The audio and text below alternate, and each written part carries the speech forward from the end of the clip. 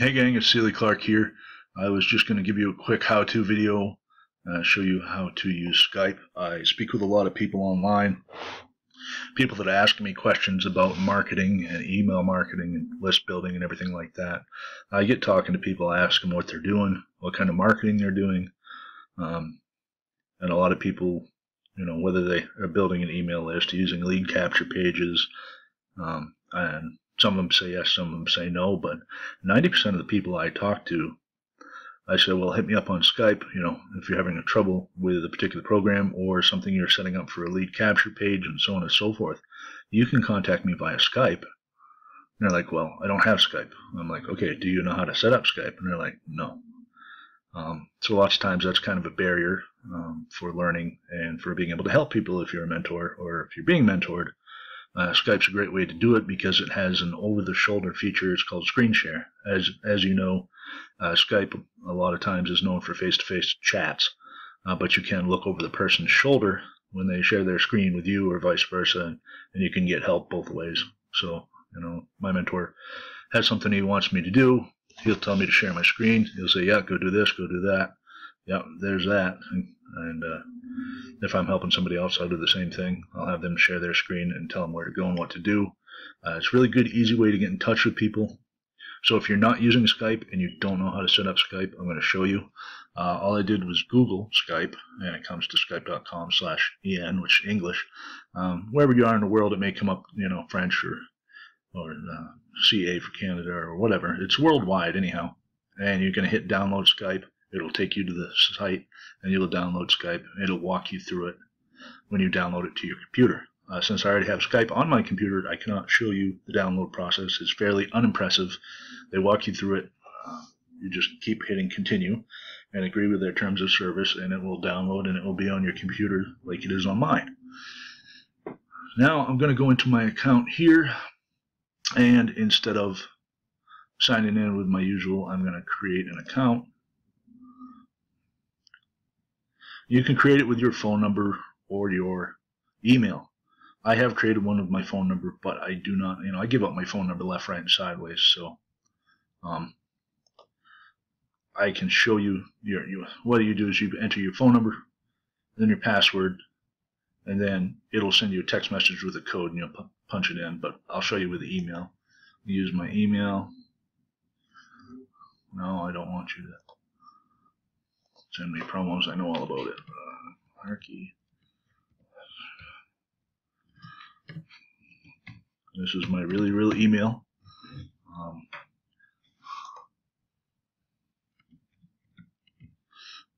Password. I did my email, and then the password is what you want for Skype, not your email password. That's important. What you're doing right now is your Skype is going to use this, and it's going to use your password. So write your password down somewhere. My best advice is to have a book with all your passwords for all your websites in it. If you use traffic exchanges and safe lists and classified ad sites to advertise that, basically any site you use, have your passwords written down somewhere on hard copy. Either type them in a text document on a computer and print them, or write them down by hand in a book. Keep it somewhere safe. So that way, if your computer poops out on you, you still have all your passwords. You're not left standing there scratching your head. So anyway, enough about that. I'm going to go to, you put your email and then your Skype password. You're going to hit next. Oh, yeah, okay. I freaked up the password. Let me try that again.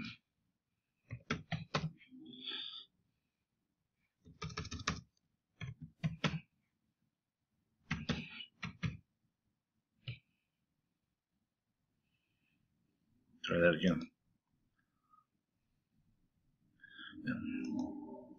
And it's happy with that. Enter your name. Last name is a little different than the phone. And next. In the United States. My birthday.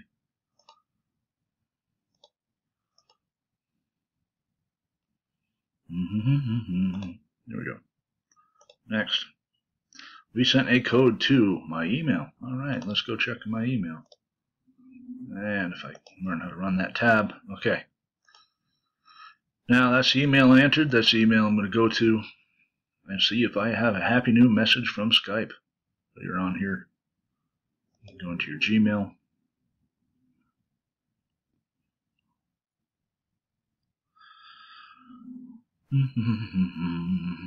Takes this a while to load because I got my video recorder on.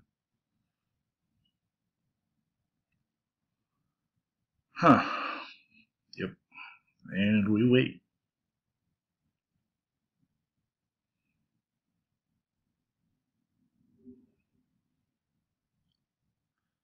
And this comes from Microsoft account team. Verify your email address.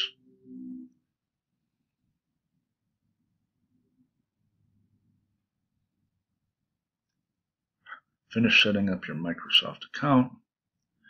Verify your email. Use this address security code because Skype is owned by Microsoft. In case you did not know that, it is. See, Microsoft. So that you get that code. That code's right here in your email. Okay. So it's not coming from Skype per se, it's coming from Microsoft. And then you just put in your code. Yeah, if I learn how to type, bear with me. 045. Hit next. It cannot be used for emergency calling, in case you're wondering. You need to prove it's you or change your user security. Yeah.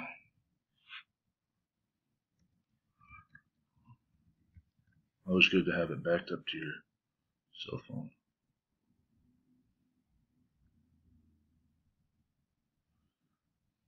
So apparently they're sending one to my phone as well because I've done this one other time.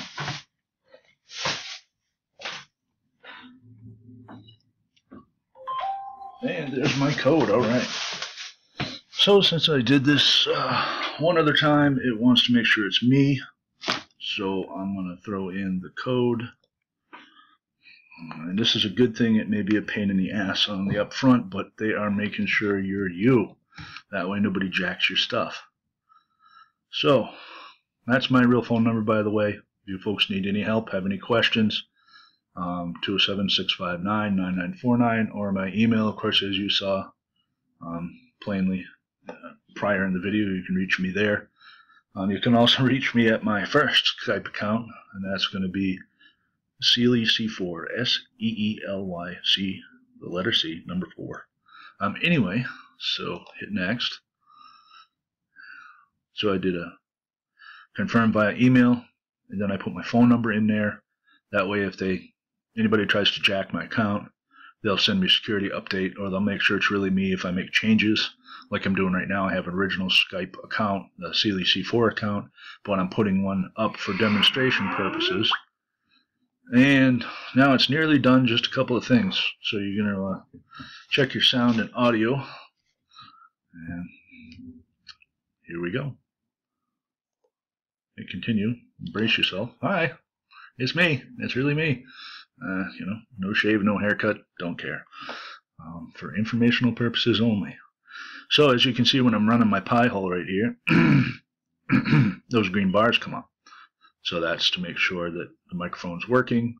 Obviously my webcam's working, so when you see this, you're good to go. And you hit test sound. Yes, I do hear the test sound. So that way you know sound will come in to you as well. Not only that they can hear you, but you can hear them. And then I'm going to hit continue. Bye for now. And what I'm going to do here is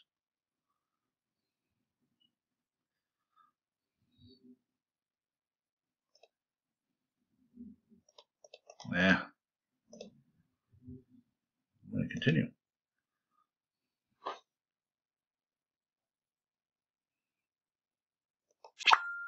I just gave my best wise-ass Grampy grin.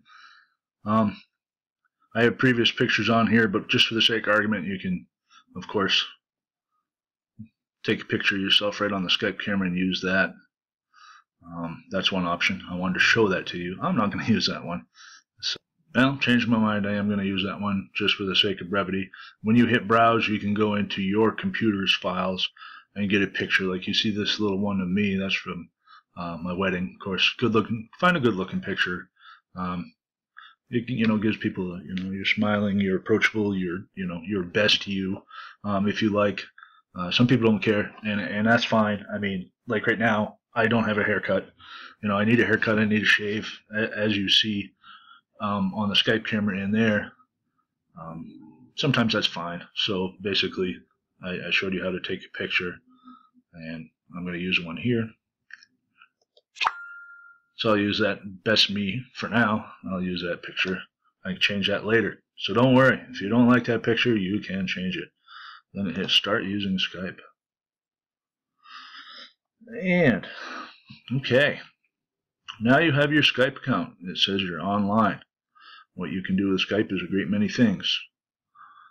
Now, a lot of the stuff will be grayed out because this is a new Skype account. See how it says email right there?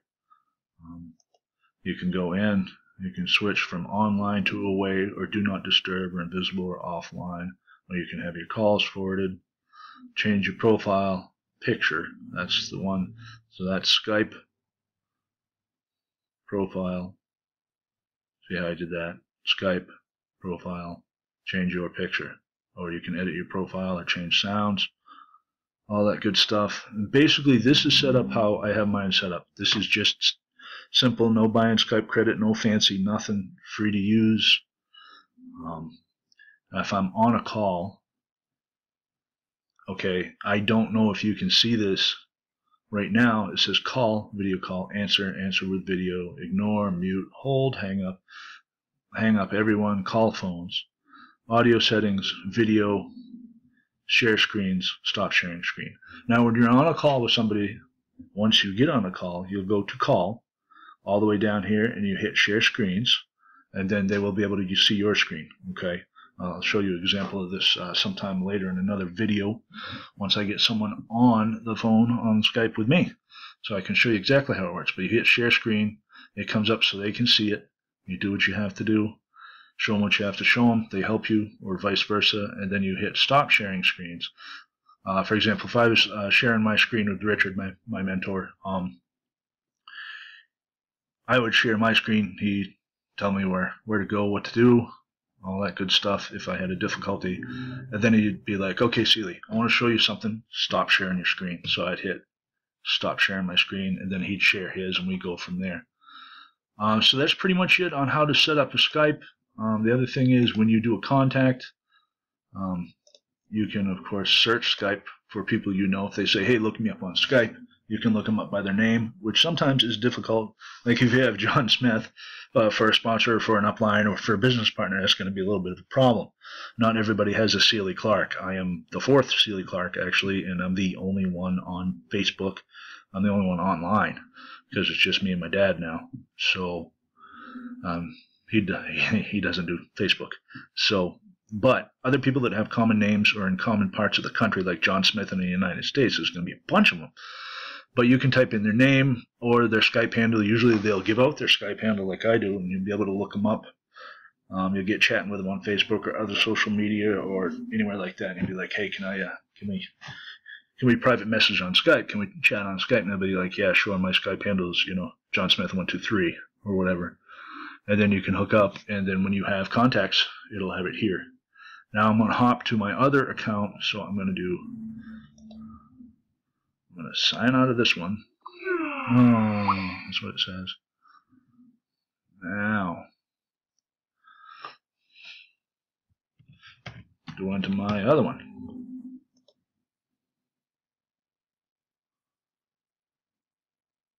My password. All right. I'm going to pause this because I got to find my password where I have it written down like I told everybody to do, because I signed myself out. Usually I'm signed in all the time, and I can't remember the darn thing. So I took my own advice. I get it written down. I'm going to hit pause, go grab that, and I'll be right back to show you the rest. All right, so I got into my Skype account, got my password, got signed in, and what you see here, of course, you see this is more lit up than the last one. This is just something I wanted to show you. Of course, you still have all the same functions. You have Skype, your status, your profile, privacy, your account, so on and so forth. Add contact, create a new group, list of contacts, and Skype online messenger. You can have a bunch. I don't really use that. My contacts, I contact them, they contact me. Like I said, if you're talking with them, if you see them somewhere on social media or anywhere else, and you want to chat with them, or they want to chat with you, they'll give you their Skype handle, and they'll end up in here. Of course, you have a whole list of contacts, and then so you have contacts and recent conversations. Just talked to Judy there a little while ago. She's getting away from a hurricane right now. Matter of fact, she's in Florida. So I talked with her. That's the latest person I talked to. This is one of my groups here that I just hit up. And you can call, you can video call, you can phone call, or you can, add people to the group. But this is just basically, no matter what you have, like if I wanted to call, let's say Richard, I'd find him. Where are you, Richard? Richard. Sneaky little devil. Where is he? There he is. Alright. So yeah, you call him here, video him here, anything of that nature. Oh God. So that's how you do it.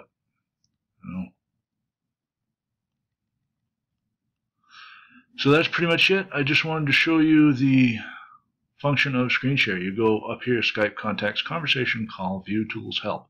You're going to want to go to call.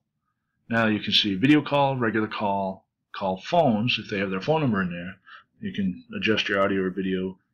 And then you can also see here below this, share screen, stop sharing screens. But it's under call. It's the 1, 2, 3, 4, 5, 6, 7, 8, 9, 10, 11, 12, 13, 14th one down.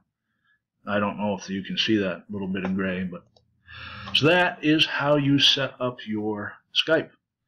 And that is how you get going off a personal computer. I will be doing how to get going off of an iPhone, but basically you go to the App Store, download Skype, go through the same process only on a phone. It looks a little different, but it works real well. Matter of fact, sometimes I prefer Skype on my phone to Skype on my computer. Sometimes a computer can be real temperamental. The phone app seems to be better, but either way, get Skype so you can get connected. You can get with the people that you're learning from, or in some cases get to the people you're teaching, and you can do share over the shoulder. They can see what you're doing so you can advise them, and you can see what they're doing so you can advise them. So that's it for now, guys. If you guys and gals, if you have any questions, give me a shout on Facebook, Twitter, Instagram, LinkedIn. Give me a shout back at this email if you get this video via email. So just give me a holler, and I'd be happy to answer your questions. And since this is, not to be an ass here, but since this is a video about Skype, if you're having trouble with this video and you can't get on Skype, of course, I won't tell you to contact me via Skype. Just hit me up with my phone number, because wherever you got this, whether it's an email or if it's on my blog or if it's on my YouTube channel, my contact info for all this stuff will be below this video. So anyway, thanks for your time. I appreciate it, and have a great day. Bye.